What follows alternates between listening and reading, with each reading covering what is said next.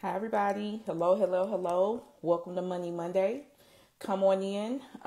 We're going to be getting started soon. Tonight, we're talking about these rising, ridiculous food costs. OMG. Hey, Candy. Welcome to Money Monday. It's not a figment of your imagination. It's not a drill. Food prices are higher and it's really impacting our budget. So we're going to talk about how to cut your food budget, what that looks like. I'm going to give you some tips. I'm going to give you some ideas, so on and so forth. I think I have about 13 tips tonight. So we'll talk about that in length, but 14. I have 14 tips. But do know that everybody is experiencing this rise in food costs. And it's not that I didn't know. I just don't think that I was really aware. Like, I'm paying attention, but I'm not really paying attention. And so this is why it's important to track what's going on with your budget, track your expenses to kind of figure it out. So we'll give folks another 30 seconds or so to hop on, and then we're going to dive right in because my food budget is literally eating me. It is so ridiculous. And I'm not even in a high cost state. I'm not in California or New York or Hawaii where things are traditionally higher. I'm in Texas where things should theoretically, like in my mind, be cheap, but they're not. So we're going to talk about it tonight. So come on in. Let's give people another 15 seconds or so.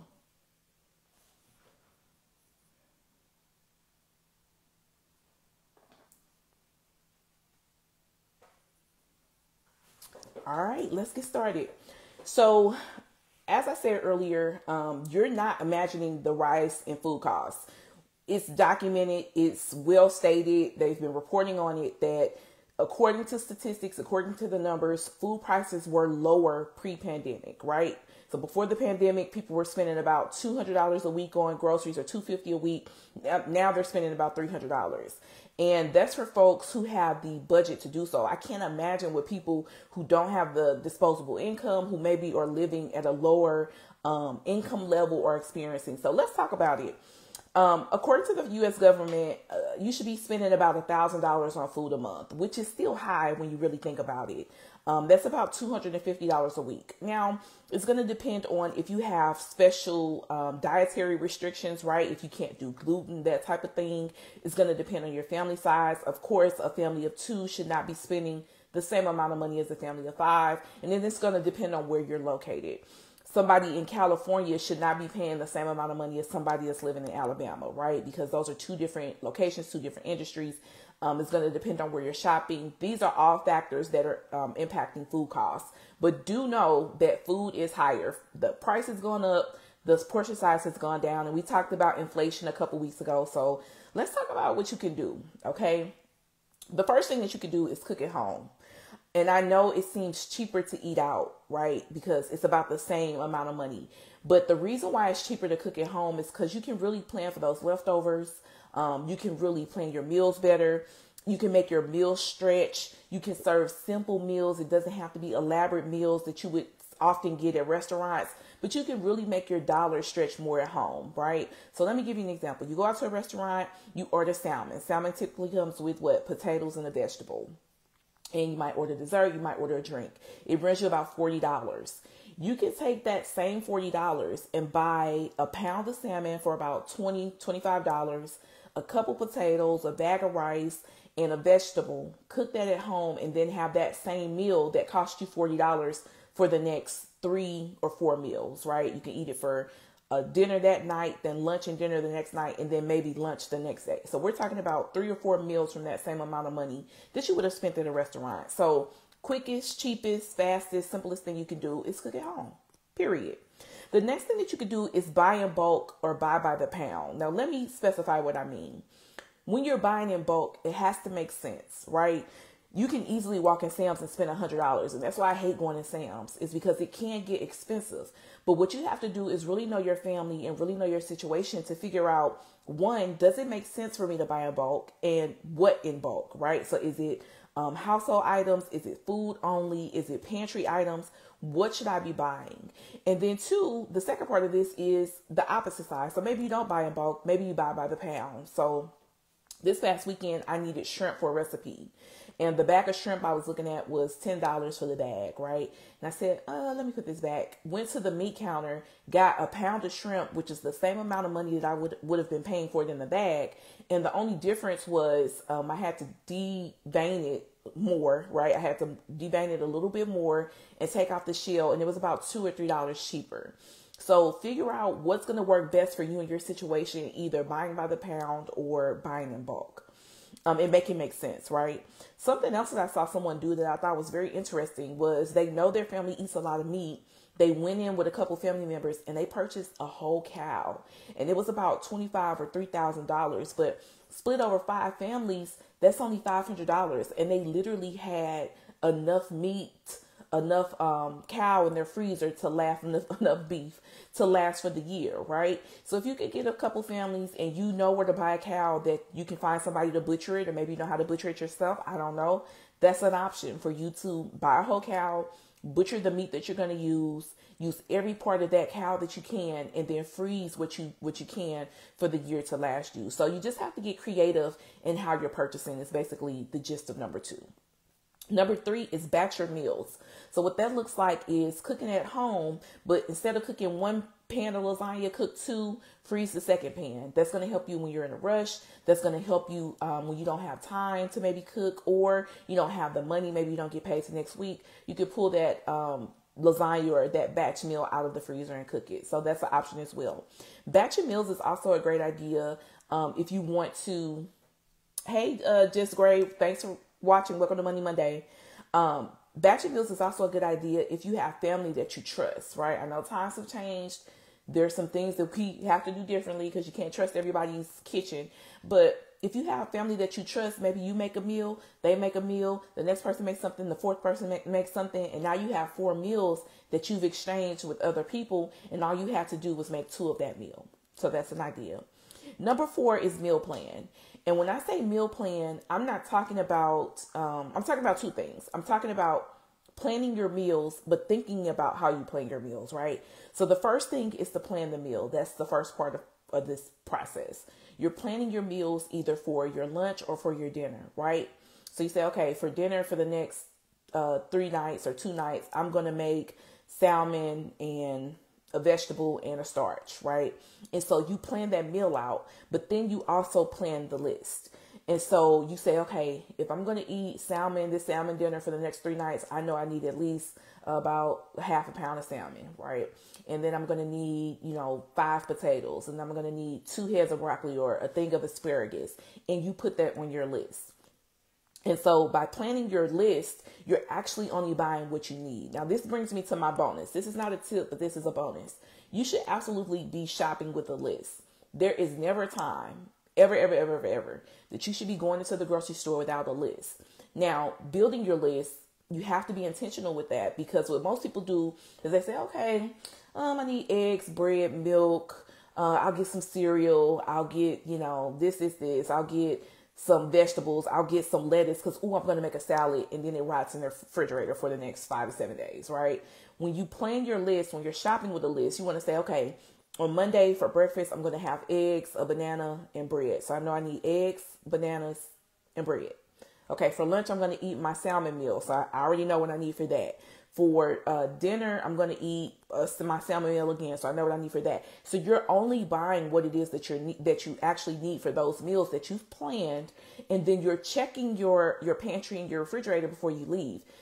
You probably don't need cooking oil, right? So you don't need to buy cooking oil this trip. So really being intentional about planning your list is what's going to help you. 5 is use what you have. I cannot tell you, we moved recently some time ago, and we threw away so much expired food because we buy things and we have good intentions, canned goods, pantry items, even things in our refrigerator, and we never use them. So look in your refrigerator, look in your pantry, and start building your meals around what you already have so that you can use what you have. It's food, I can guarantee you, in your pantry right now, rotting, expiring, the expiration date is creeping up on us, and you just still buying the same thing over and over. No, use what you have. 6 is to set your food budget and then test it, right? So this is 2 parts. You say, okay, for the week, I'm going to set my food budget, or for the pay period, I'm going to set my food budget at $400, right? And maybe you're a family of 2. You say, okay, $400, is it going to work? For the next 2 weeks, you should be tracking on what you're spending food on, you and your household. Is $400 feasible? And can you stick to that? If you're consistently spending over $400, it's not working. It's a misalignment somewhere. You need to either tighten up or you need to revamp that number. But set your food budget, stick to it, and then test it and make sure that it works. This 7's going to hurt. Okay. Cut the meat. Okay. My mother, like our parents, they did not eat meat with every single meal. You do not need to eat meat with every single meal that you eat.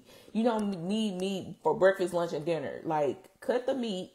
And if you are going to have meat, then pair it with something less expensive, right? So if you're going to do meat, do chicken, do noodles, because noodles tend to be on the lower side of the pantry food aisle. So you don't need meat, but if you are going to eat meat, pair it with something less expensive. And then 8 is to change how you shop. So there are a few things that you can do here. The first thing is change your store. So maybe you're shopping at Aldi or Dollar Tree for pantry items.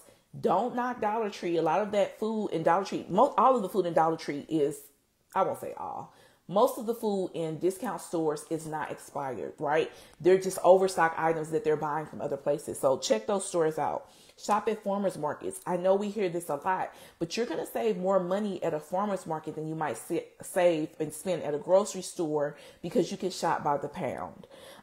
Join your store rewards programs. Most grocery stores have rewards programs. And the good thing about the rewards programs are the coupons are attached to the account. So we don't have to dig through the paper anymore and carry around a stack of coupons just to save money. All you have to do is join that rewards program. Most grocery stores have them, and then load those coupons into your account. And it's all done electronically, and that can save you a lot of money. Think about the brands. Are you brand loyal, right? Are you buying Wonder Bread because it's Wonder Bread, or is there something else you can buy? Are you buying Heinz because it's Heinz ketchup, or is there something else you can buy? So pay attention to that brand loyalty. And then think about the day of the week that you shop. So typically people shop on Saturdays and Sundays, right? Because that's when they're off of work. But I know at my Kroger store, they have special discounts on Friday nights or Friday, right? So if you can, grocery shop on those off days, grocery shop when they're going to have deals and savings, or change the days that you're grocery shopping. Of course, you want to buy in season. If you're looking for a watermelon in the middle of December and you live in New York City, it's going to cost you. So buy produce, buy fruits, buy vegetables that are in season. Stop snacking. Snack. You don't need no snacks. Your back is screaming for help. Stop buying all the snacks. That's going to help your grocery budget. Do curbside pickup. The good thing with the pandemic is a lot of stores have continued their curbside pickup. So go in the app, order your food, order what you need, order what you want, and then pick it up with your own car, right? Or have it delivered, whatever you choose. But a lot of times that's going to be cheaper than going in the store and getting off lists. Skip the packaging. So I don't know if you guys saw a few years ago, but they're selling like eggs, boiled eggs in a pack that are peeled, and it's like $3. 12 dozen eggs don't cost that much, right? So skip the packaging on what you buy. And then some people will tell you take more trips to the grocery store or take less trips. I'm going to tell you, do what works for you. For me, frequent grocery trips work better. For you, you might want to only grocery shop once a week, and that's going to help you stay on budget. So figure out which of those ideas, which of those tips work for you, and either shop more and get everything you need at once, or shop less and more often and get what you need for the next day or two. Figure out what works for you. And then 9 is watch your portion sizes. Everybody knows that in America, we're fat and greedy, right? And so it's because our portion sizes are so large. So start paring down and reducing those portion sizes. You don't need seconds a lot of times. You just need to drink water. So think about that.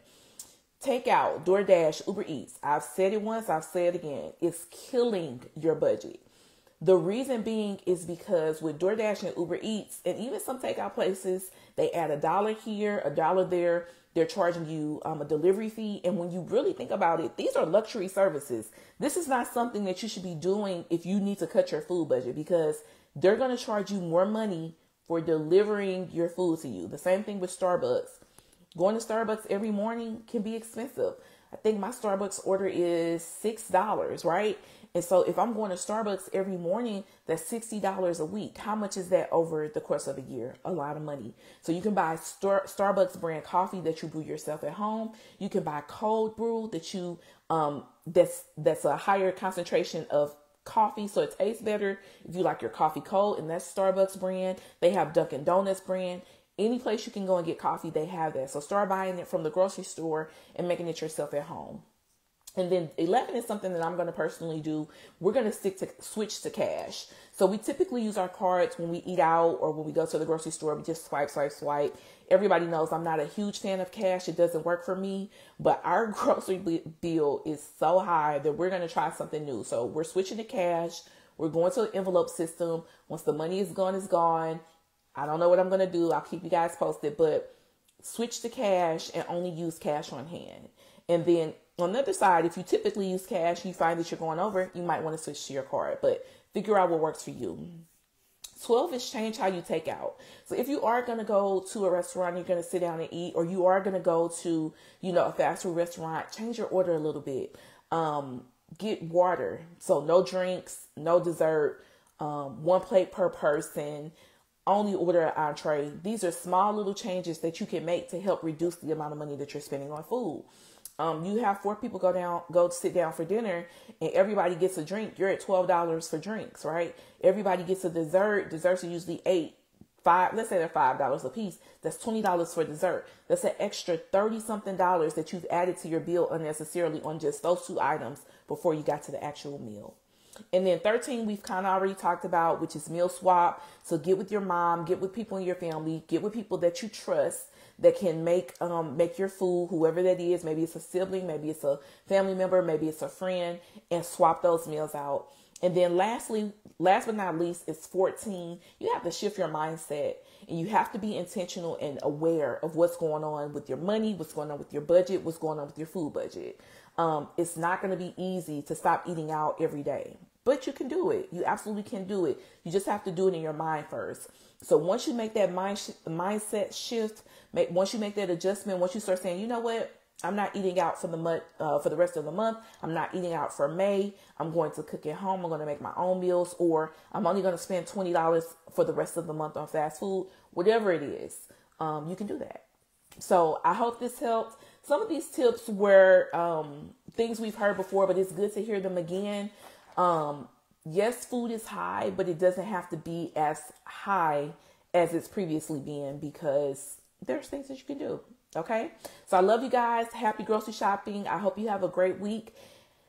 Hopefully you can get your grocery budget under control. I know I'm certainly going to be working on that because, it's not good. Have a good week. I love you guys. I'll talk to you later. Bye-bye.